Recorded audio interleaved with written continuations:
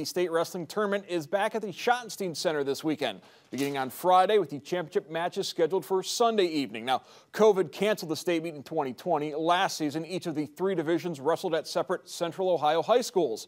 4 Clay Eagles will be in action, and they are excited to take shots at the Schott. Absolutely. That's the greatest venue that we could ever had for wrestling. I've been around when it was in St. John's, and as it moved to Cincinnati Gardens, through Wright State, to the Schott, and when we got in the Schott, it was unbelievable. It's great because we could have double elimination tournament.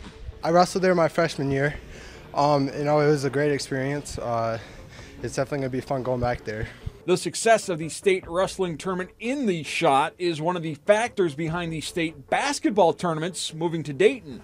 States from all around the country, Iowa included, they come to watch that tournament because of the pageantry and the way it's put on.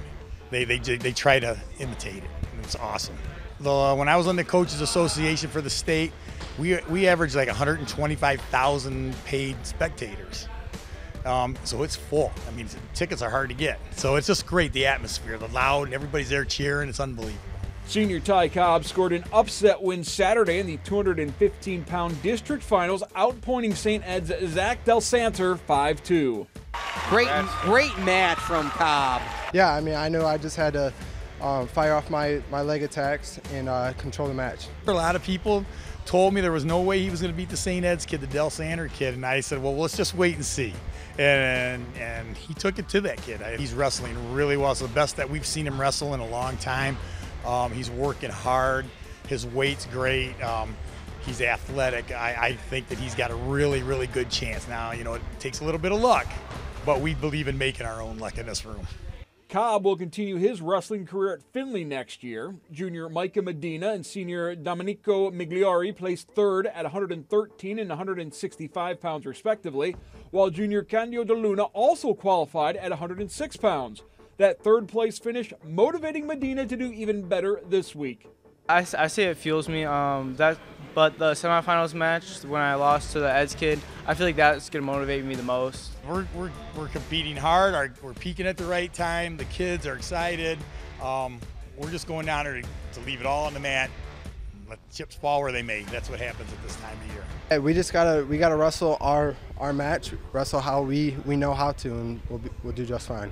Cubberly announced earlier this season that this would be his last as Clay's wrestling coach. After 34 years, he wants to spend more time with his wife.